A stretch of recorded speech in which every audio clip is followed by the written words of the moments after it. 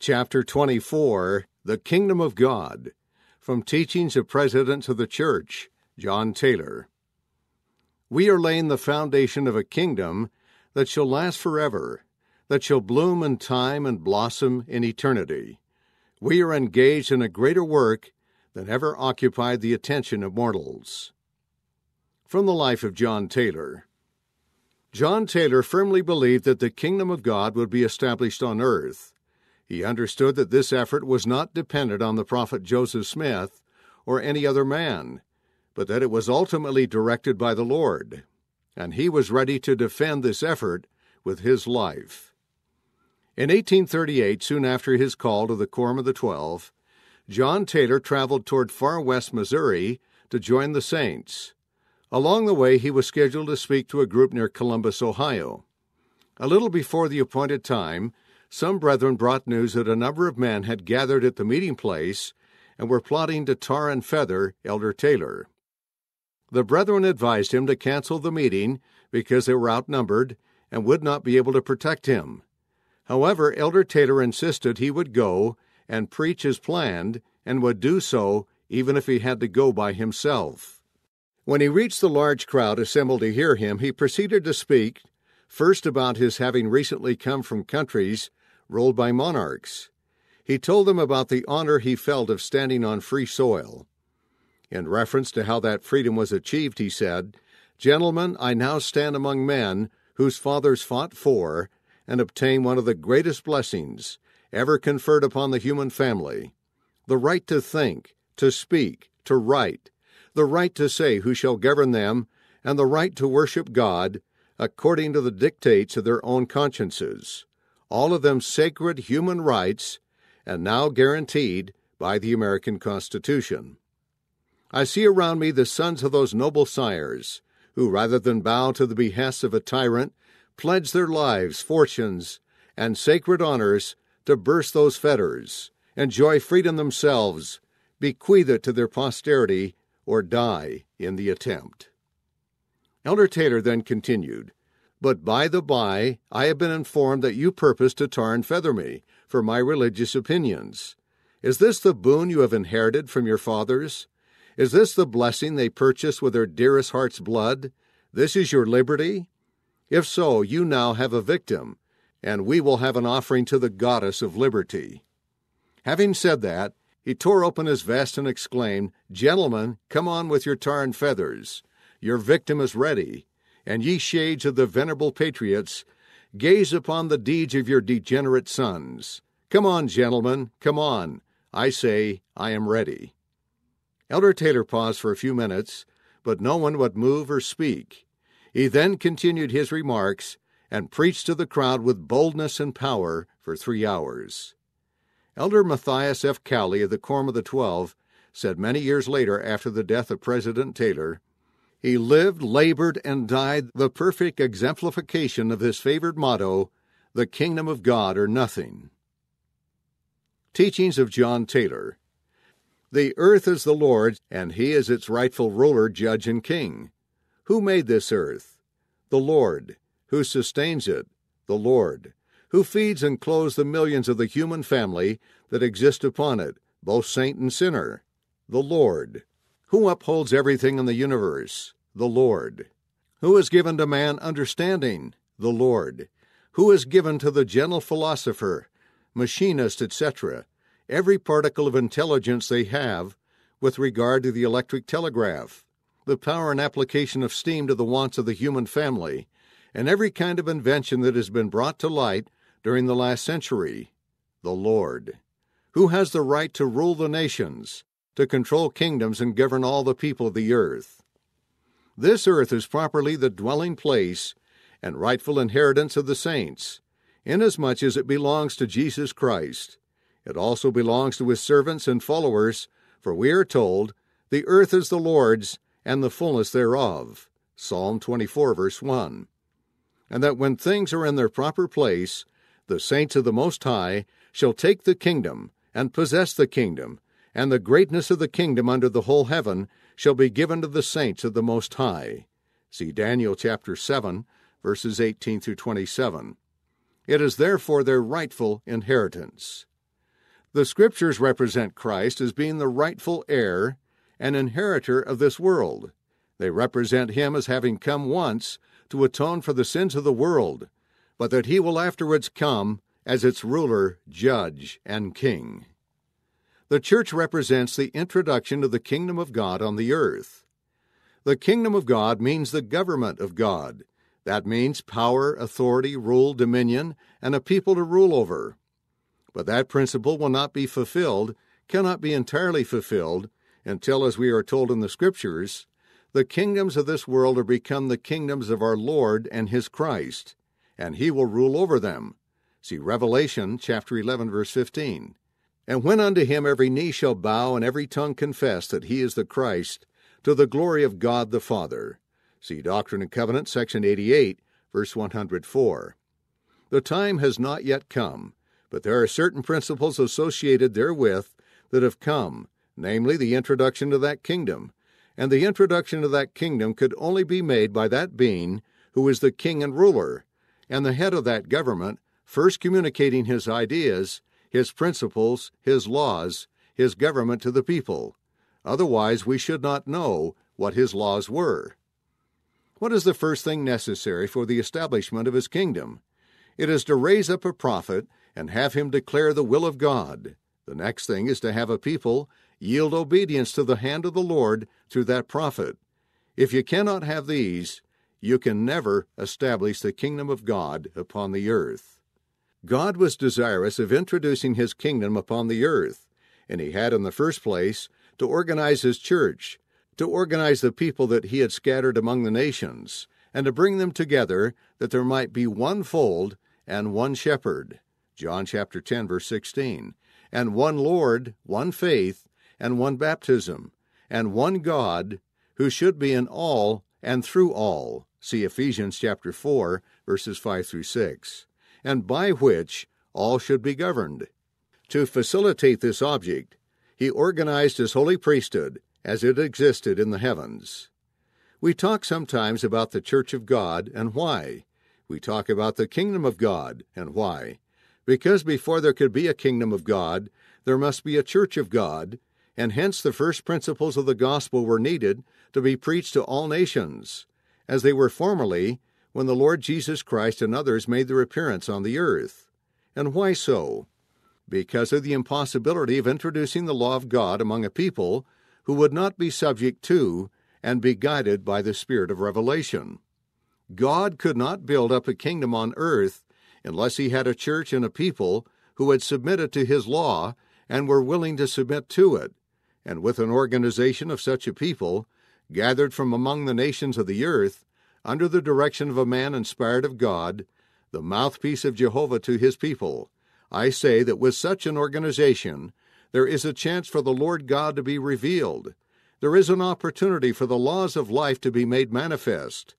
There is a chance for God to introduce the principles of heaven upon the earth, and for the will of God to be done upon the earth as it is done in heaven. Jesus Christ will yet fully establish his kingdom and reign on the earth.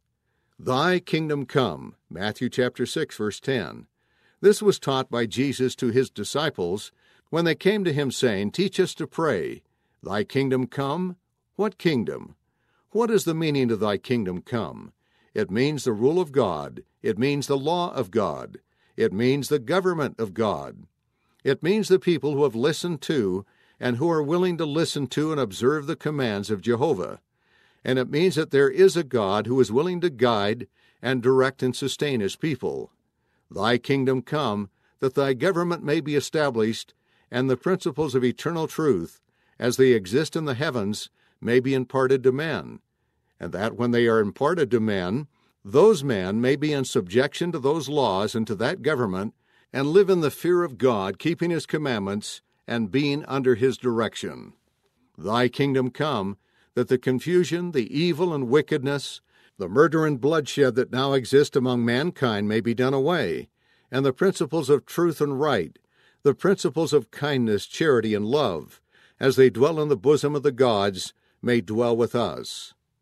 I have demonstrated that the kingdom of God would be literally established on the earth. It will not be an aerial phantom, according to some visionaries, but a substantial reality. It will be established, as before said, on a literal earth, and will be composed of literal men, women, and children, of living saints who keep the commandments of God, and of resurrected bodies who shall actually come out of their graves and live on the earth. The Lord will be king over all the earth, and all mankind literally under his sovereignty, and every nation under the heavens will have to acknowledge his authority and bow to his scepter. Those who serve him in righteousness will have communications with God and with Jesus, will have the ministering of angels, and will know the past, the present, and the future. And other people who may not yield full obedience to his laws, nor be fully instructed in his covenants, will nevertheless have to yield full obedience to his government. For it will be the reign of God upon the earth, and he will enforce his laws, and command that obedience from the nations of the world, which is legitimately his right. Satan will not then be permitted to control its inhabitants, for the Lord God will be king over all the earth, and the kingdom and greatness of the kingdom under the whole heaven will be given to the saints. What will be the effects of the establishment of Christ's kingdom, or the reign of God on the earth? It is doing away with war, bloodshed, misery, disease, and sin, and the ushering in of a kingdom of peace, righteousness, justice, happiness, and prosperity. It is the restoration of the earth and man to their primeval glory and pristine excellence. In fact, the restitution of all things spoken of by all the prophets since the world began. See Acts chapter 3, verse 21. The Lord has called his saints to help establish his kingdom. A gentleman in France commenced talking to me and wished to know if we thought of accomplishing something great in the world. I told him we had come to preach the gospel to all the world, and that it had already reached the ends of the earth. It is not a work that will be done in a little corner, but it will reach throughout time into eternity.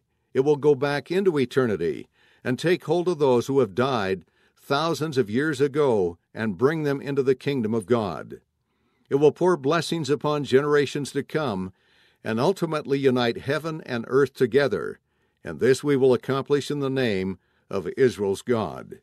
The powers of heaven lend us their aid, and our fathers in the eternal world are uniting with us, for we have the promise of the life which now is, and also that which is to come. We have only just commenced in our glorious enterprise. By and by we will accomplish all that the fathers have spoken. We will go forth, brethren, and not study our own ease, but how to bring about the accomplishment of the glorious purposes of God. The power of the truth has to go forth. The chains of darkness have to be severed, and the kingdom of God has to be built up, and no power can stay it. We have been talking for years about the rule and government of the kingdom of God and its final establishment upon the earth in peace and righteousness, and also about the time when every creature which is in the heavens and on the earth and under the earth, and such as are in the sea, and all that are in them, will be heard saying, Blessing and honor and glory and power be unto him that sitteth upon the throne, and unto the Lamb forever and ever. Revelation chapter 5, verse 13. We have been talking about these things, but there is much to be done in the intermediate space between the present and that impenetrable period in the great future. It is not all a matter of faith, but there is some action required. It is a thing that we have got to engage in ourselves, individually and collectively as a people, and it is a matter of no small concern. We have a great mission to perform. We have to try to govern ourselves according to the laws of the kingdom of God, and we find it one of the most difficult tasks we ever undertook, to learn to govern ourselves, our appetites, our dispositions, our habits, our feelings, our lives, our spirits, our judgment, and to bring all our desires into subjection to the law of the kingdom of God and to the Spirit of truth. It is a very critical thing to be engaged in the upbuilding of the kingdom of God, a nucleus of which we have here. Fear God, work the works of righteousness, live your religion, keep the commandments, and humble yourselves before him. Be one, and be united with the holy priesthood and with each other. And I will tell you in the name of God that Zion will arise and shine, and the power of God will rest upon her, and her glory will be made manifest. And we will rejoice in the fullness of the blessings of the gospel of peace. And the work of God will go on and increase until the kingdoms of this world shall become the kingdoms of our God and his Christ. See Revelation chapter 11, verse 15. And every creature in heaven and on the earth and under the earth will be heard to say, Blessing and glory and honor and praise and power, might and majesty and dominion be ascribed to him that sits upon the throne, and to the Lamb forever and ever. Revelation chapter 5, verse 13. Suggestions for study and discussion. Why is Jesus Christ the rightful heir and ruler of the earth? How should this knowledge influence your relationship with him? Why was the restoration of the church necessary to establish the Lord's kingdom on earth? What have you learned as a member of the church about preparing to live with the Lord? In what ways can our service in the church contribute to establishing the Lord's kingdom? How have you observed the church growing and developing to more fully establish God's kingdom on earth? What can you do individually and with your family to help establish God's kingdom on earth? President Taylor spoke of the great blessings we will enjoy when the Savior returns to reign over his kingdom in the millennium. What will life on earth be like during the millennium? See also Doctrine and Covenants, section 29, verse 11, section 43, verses 29 through 32, section 101, verses 22 through 35, and the 10th Article of Faith. President Taylor's personal motto was, The kingdom of God or nothing. What examples have you seen of people who have this same conviction? What does this motto mean to you? What do you think would be the results if we as church members adopted this motto as our own? Related scriptures. Daniel chapter 2, verses 26 through 45. Matthew chapter 6, verse 33. Doctrine and Covenants, section 45, verse 1. Doctrine and Covenants, section 65. And section 104, verses 58 through 59. End of chapter 24, The Kingdom of God, from Teachings of Presidents of the Church, John Taylor.